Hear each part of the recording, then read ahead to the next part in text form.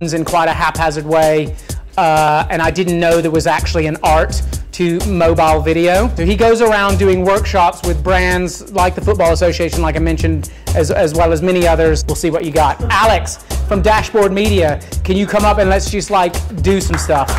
So, how many people here have made films on their phone?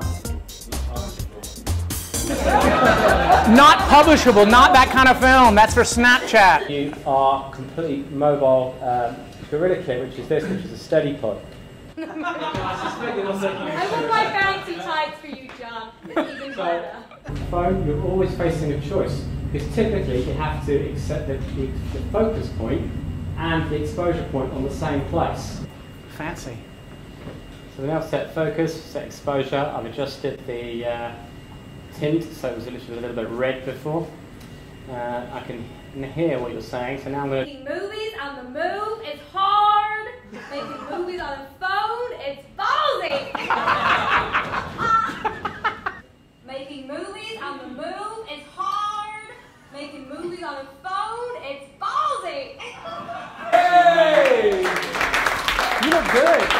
You look good. Thank you, Alex.